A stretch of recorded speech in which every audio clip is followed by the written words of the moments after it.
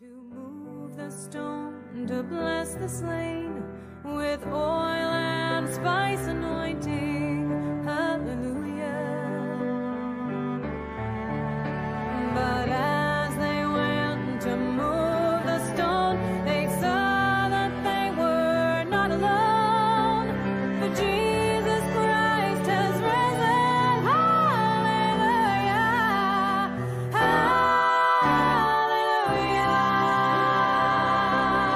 Hallelujah.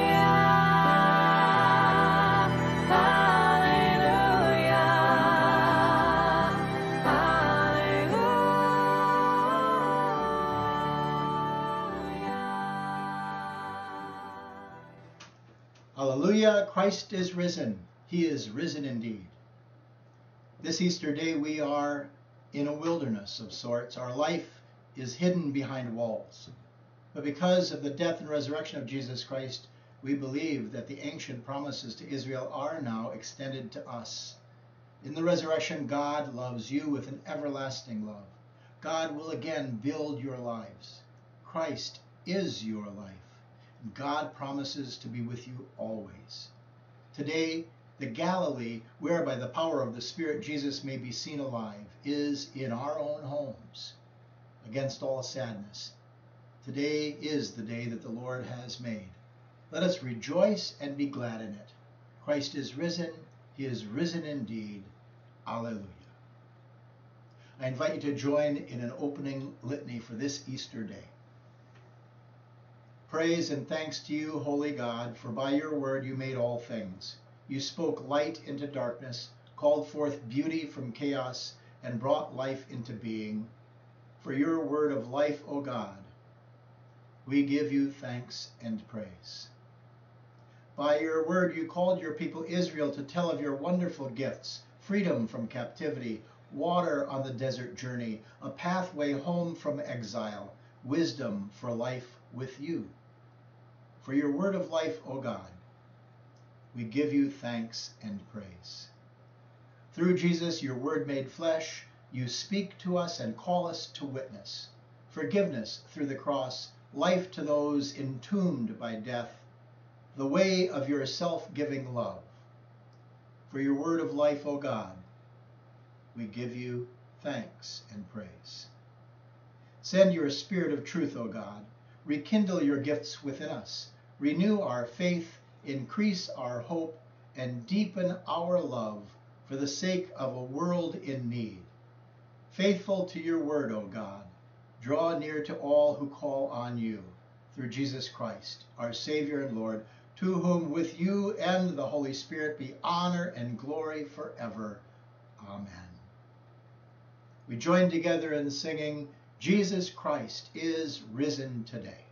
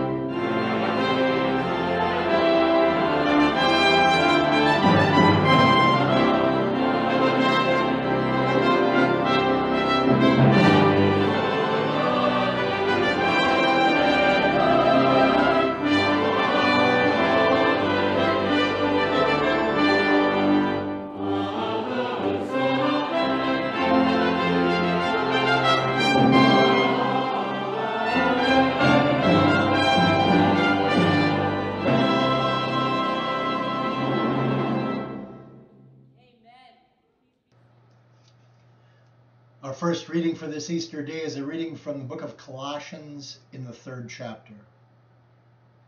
If you have been raised with Christ, seek the things that are above, where Christ is, seated at the right hand of God. Set your minds on things that are above, not on things that are on earth. For you have died, and your life is hidden with Christ in God. When Christ, who is your life, is revealed, then you also will be revealed with him in glory. Here ends the reading. Thanks be to God.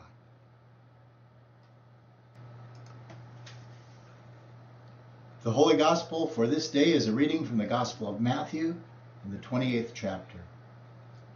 Glory to you, O Lord. After the Sabbath, as the first day of the week was dawning, Mary Magdalene and the other Mary went to see the tomb. And suddenly there was a great earthquake, for an angel of the Lord, descending from heaven, came and rolled back the stone and sat on it. His appearance was like lightning, and his clothing white as snow. For fear of him, the guards shook and became like dead men. But the angel said to the women, "Do not be afraid. I know that you are looking for Jesus who was crucified. He is not here, for he has been raised, as he said. Come, see the place where he lay. Then go quickly and tell his disciples, he has been raised from the dead, and indeed he is going ahead of you to Galilee. There you will see him. This is my message for you." So they left the tomb quickly with fear and great joy and ran to tell his disciples. Suddenly Jesus met them and said, "Greetings!" And they came to him, took hold of his feet and worshipped him.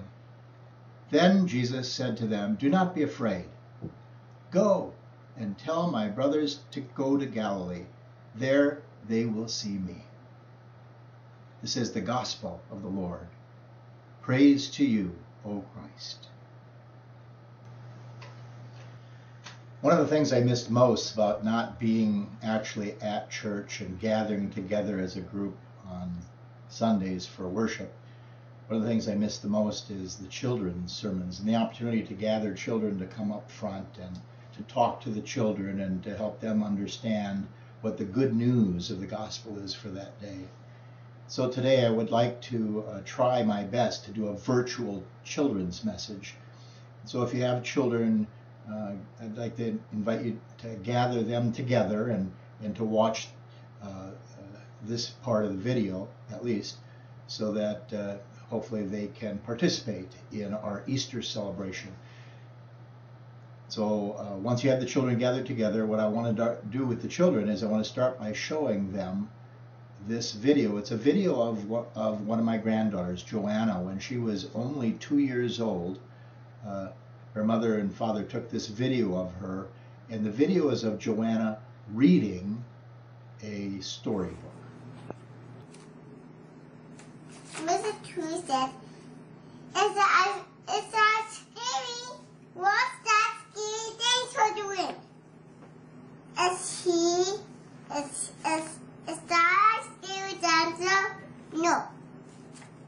Is it a scary dancer? No. Is it a dancer? No. He hopped around to the rabbit and then he hopped away from the rabbit, and then he hopped away from the mouse and the squirrel, and he is no. Okay. Joanna was only 2 years old, and of course she wasn't actually able to read that storybook because she didn't know how to read yet. But it looked like she was reading the storybook. And do you know why? Because I bet this happens to you all the time when you're young children. Your mom or your dad, they read the stories to you, and then you say, read it again, and they read the story to you over and over again so many times so that you can take the book. And even if you don't know how to read, you can read the book yourself because you know it so well. It's been shared with you so much. This is the story of Jesus' resurrection, the story of how God loves us so much that Jesus died on the cross to forgive our sins, but then God raised him from the dead so that we might know how much God loves us. We hear the story over and over again. Not only do we hear the story over again, and not only should we read the story over and again, but it's a story we also should tell to other people. So this is what I want you to do. I want you to tell the story of Jesus, how he was born, and all the things he did in his life. Tell the story about how he died, and that's how much God loves us, and tell the story about how God raised him from the dead. Tell the story so that other people can know how much God loves them as well. So parents, I want you to do that with your children, you know, not just today on Easter, certainly today, but not just today.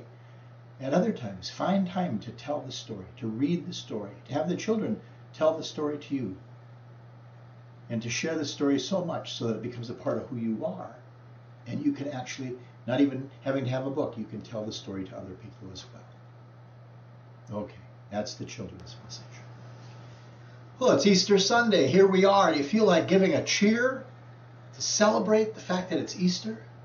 You know, cheerleaders, sometimes one of the way they cheer for things is they turn to the crowd and they say, give me, shout out letters. So I'm going to do that with you this morning for Easter. Give me an E.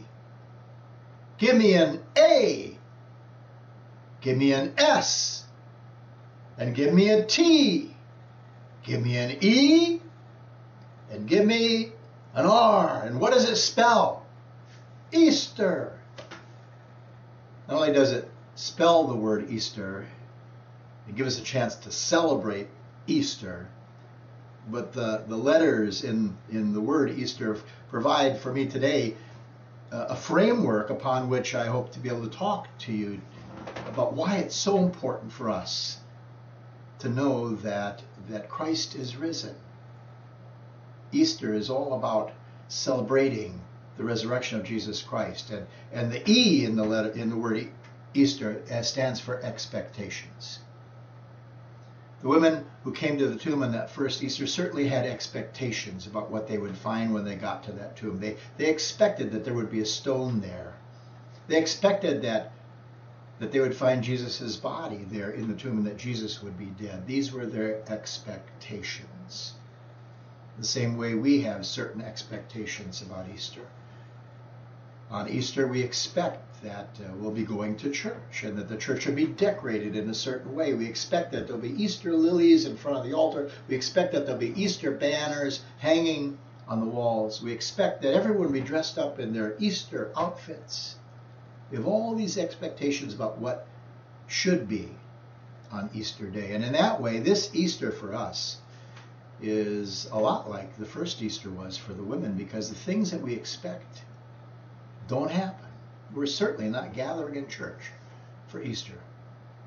You may have an Easter lily in your house, but it's not like having them in front of the altar, all those Easter lilies and banners. The expectations that we have for Easter are not coming true this Easter, as it was for the women.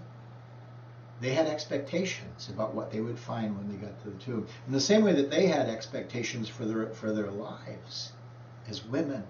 This was part of their job, to anoint the body of someone whom they loved, to take care of them. Just like when someone we love dies, we take upon responsibilities to go and to take care of their graveside, make sure there's flowers and everything, certain expectations. Women in Jesus' day had expectations about what it meant to be a woman living in that time. There were certain boundaries and restrictions. But they also had expectations about what would happen when the Messiah came, and they had hoped that Jesus was the Messiah. They certainly had expectations about the Messiah. But I doubt very much that their expectations included that the Messiah would die as Jesus died. We have expectations for our lives all the time. And when expectations, the thing we expect are going to happen, when our expectations don't happen, when our expectations are not met, well, it leads to something else. The next letter, of course, in the word Easter, A stands for anxiety. when our expectations are not met, we get anxious. There's a lot of anxiety going on now with people wondering, how long is this pandemic going to last? Wondering, how's it going to affect us in the future? I mean, people have money in retirement plans. The money is going down, and we're wondering what's going to happen there. There's a lot of unmet expectations. We had hoped that we'd be able to spend time with family and friends on Easter. That's not happening either. But it's not the first time expectations haven't been met. There's a lot of times in our lives when we make plans, when we have certain expectations, but then it doesn't quite happen. It happens all the time in relationships, in marriages, where people have expectations of each other and they fall apart. They don't happen. We have certain expectations about jobs that we take, and when those expectations are not met, it leads to fear and sometimes even to anger. We get frustrated, all bound up and wondering, now what? Now what?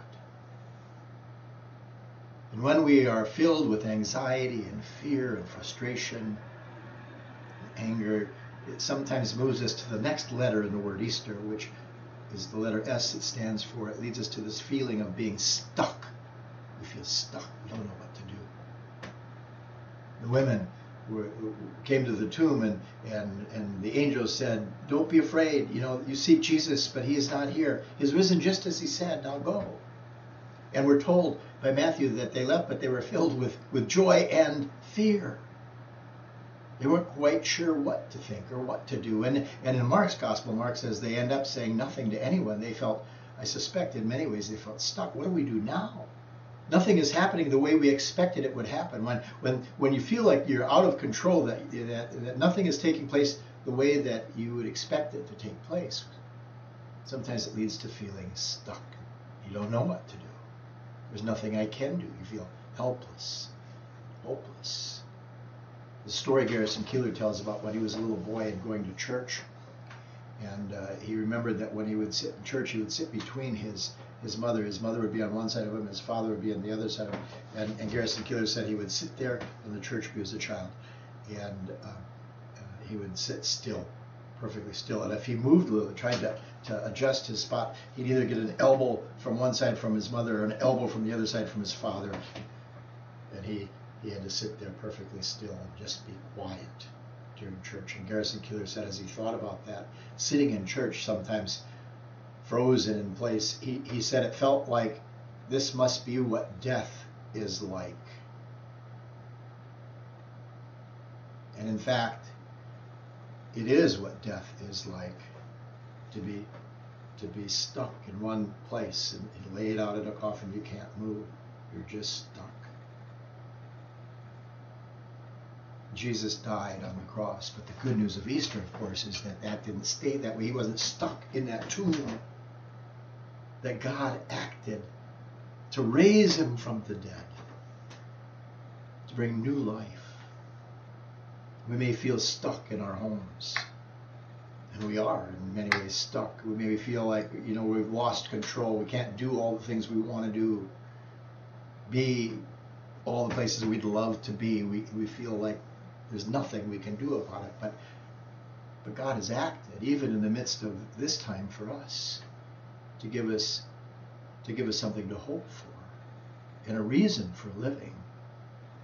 When we feel stuck, we need to be moved on to the next letter in the word Easter, which is the letter T, to trust. We need to trust in something other than ourselves. By ourselves, we can't do much about this, but if we trust in God, then it gives us a sense of confidence and hope, because we know that with God, all things are possible. If only we let go of our need to be always in control, of our need to always be in charge, to be the one who's planning everything, and to want things to be just the way we think they should be.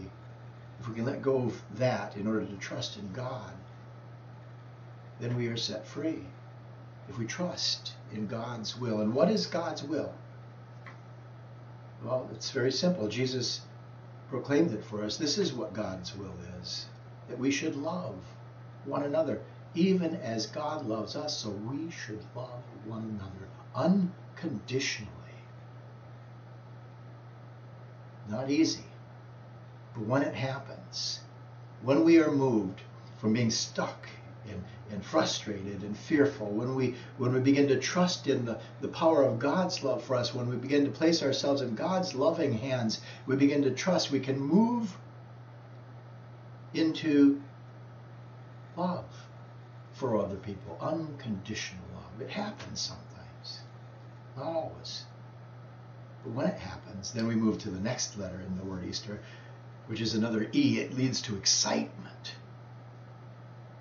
It's exciting to know that God is in control. It's exciting to know that there are visions of great things and possibilities that we could never imagine by ourselves, but are possible because God promises to be with us, and He loves us, and He empowers us with that love to love one another.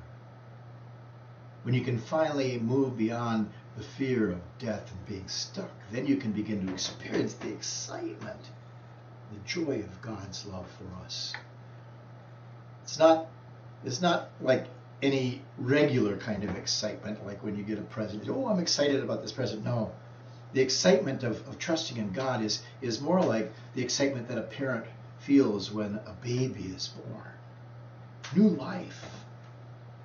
Well, there's some fear and anxiety also that parents have at that time, but in that moment when you hold that child for the first time, you look and you think, wow, how exciting is that? Where it's the excitement then that couples feel on their wedding day, excitement of something new, a new life together. There's some anxiety and fear and expectations that happen afterwards, but in that moment, when two people say, I do love you, that's the kind of excitement that Easter brings for us. This is what God has said to us. I love you unconditionally. Now, here's all I want for you is to be able to love one another like that, to share that kind of loving excitement with other people.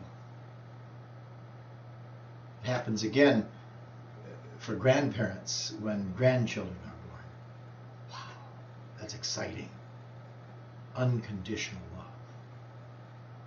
Raleigh Martin's son, who is a professor at a seminary, used to be a professor at a seminary in Minnesota, told a story about his granddaughter. He had a granddaughter, and he said when she was very little, he would go to visit his granddaughter at their home. When he would open the door and his granddaughter's bedroom was upstairs, she would hear his voice, and she would come running to the top of the stairs, and he'd be at the bottom of the stairs. She would be up at the top of the stairs. He would look up at her, and she would look down at him, and Raleigh Martin said she would just leap for joy. She would leap off the top of the stairs, and he would catch her in his arms, and he said they would do their happy dance together. How exciting to share a moment of unconditional love with someone else. That kind of excitement leads us then to a deeper understanding of the last letter in the word Easter, which is, of course, the letter R for resurrection, or risen. He is risen. Because Christ is living, we now are resurrection people. We are Easter people. We live resurrection lives. It describes how we can live our lives even when we feel like we're stuck in our homes, even when we're in the midst of this uncertain time. How we can live our lives no longer being anxious and fearful, no longer feeling stuck or doubtful, but being confident and joyful and bold and filled with hope for the future, for tomorrow and the next day and the day after that, because we know that God is with us. Raleigh Martinson went on to say that later on, as he got older and his granddaughter got older, he would remember those moments when she would jump in his arms. And he said, I thought to myself that, when the day comes when I die and I open my eyes in heaven, this is what it'll be like. My taking a step from this life to the next life is like my granddaughter jumping off that staircase.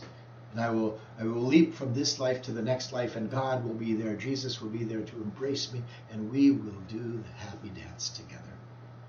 What a great picture that is of life eternal. gives us something to hope for, that gives us something to be excited about in the moment. Even when there's a lot of things out of our control, we know that all things are in God's control and that he has promised to be with us even unto the end of the age. Easter is a celebration of God's love for you and for me, now and forever. Amen. Now may the peace of God, which passes understanding, keep our hearts and our minds in Christ Jesus. Amen. I invite you to join together with me in singing a hymn for this day that was written especially for this time. It is entitled, This Easter Celebration.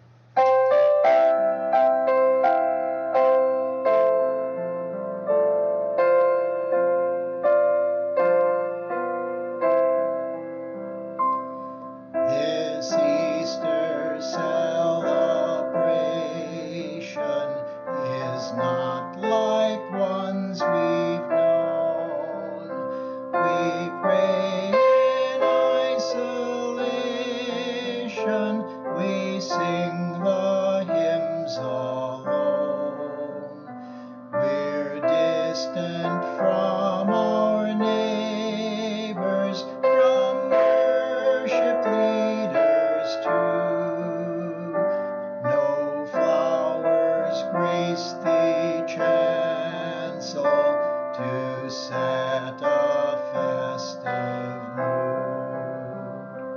No gathered choirs are singing, no banners lead the way. O God of love and promise, where's joy this Easter day? With sanctuaries empty, may homes become the place. We ponder resurrection and celebrate your grace. Our joy won't come from worship,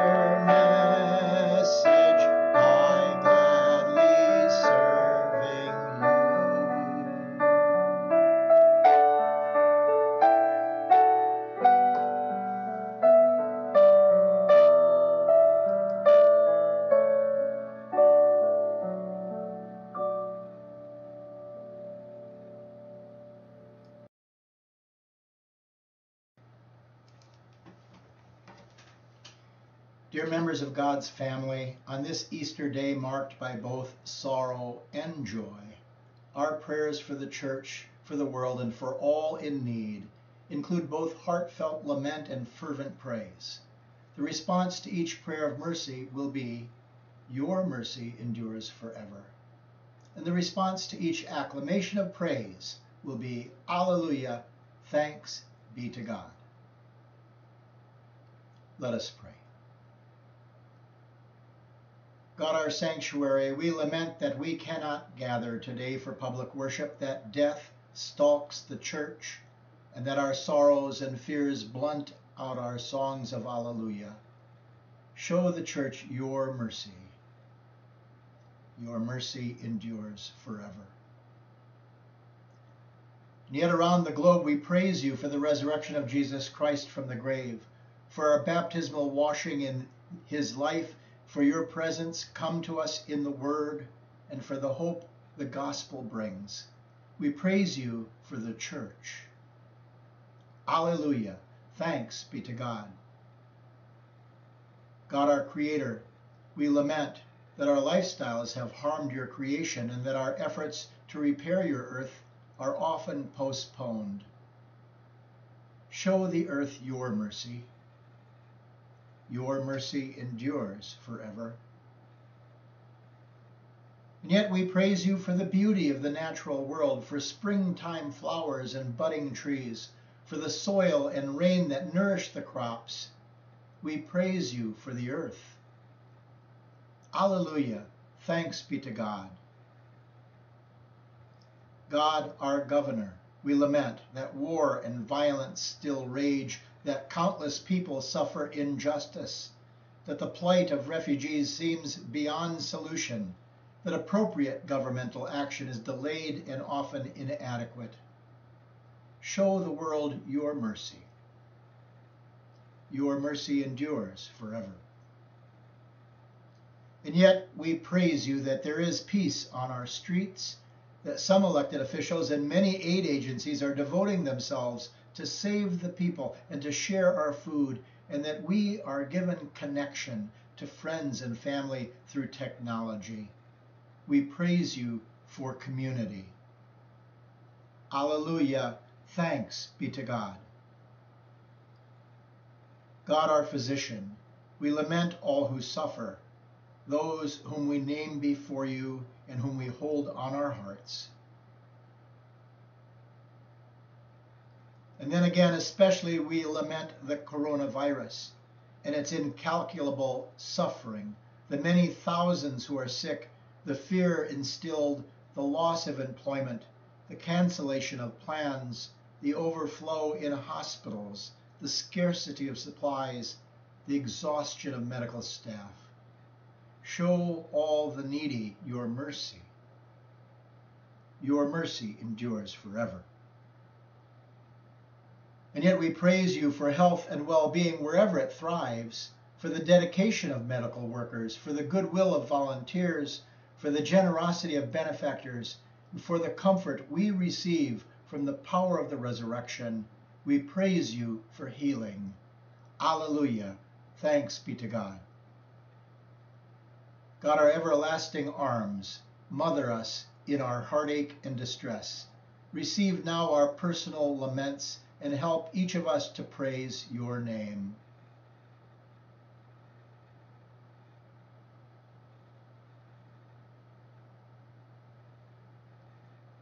We praise you for hearing our prayers. Alleluia, thanks be to God. God, our life eternal, we lament the thousands who are dead and the sadness of all who mourn. And we remember before you all who have died in faith. Show to all humanity your mercy. Your mercy endures forever. And yet here we join in our Alleluias, and we praise you on this Easter day for your promise of an endless banquet of joyous life in your presence, when disease and sorrow will be no more. In life and death we praise you. Alleluia. Thanks be to God. God, Father, Son, and Holy Spirit, You are source of life, word of salvation, and power of mercy. Into your hands we commend all for whom we pray, trusting in your compassionate might, for the sake of him who lived and died and rose for us, Jesus Christ, our Savior and Lord, who also taught us to pray. Our Father, who art in heaven, hallowed be thy name. Thy kingdom come, thy will be done on earth as it is in heaven. Give us this day our daily bread, and forgive us our trespasses, as we forgive those who trespass against us. And lead us not into temptation, but deliver us from evil. For thine is the kingdom, and the power, and the glory, forever and ever. Amen. Now may the one who brought forth Jesus from the dead raise you to new life, fill you with hope, and turn your mourning into dancing. And Almighty God, Father, Son, and Holy Spirit, bless you now and forever. Amen. Christ is risen, just as he said. Go in peace, share the good news. Alleluia. I want to wish all of you a very joyful and blessed Easter celebration. I hope you have time to spend with your families, and I look forward to the day when we can come together again as one church family.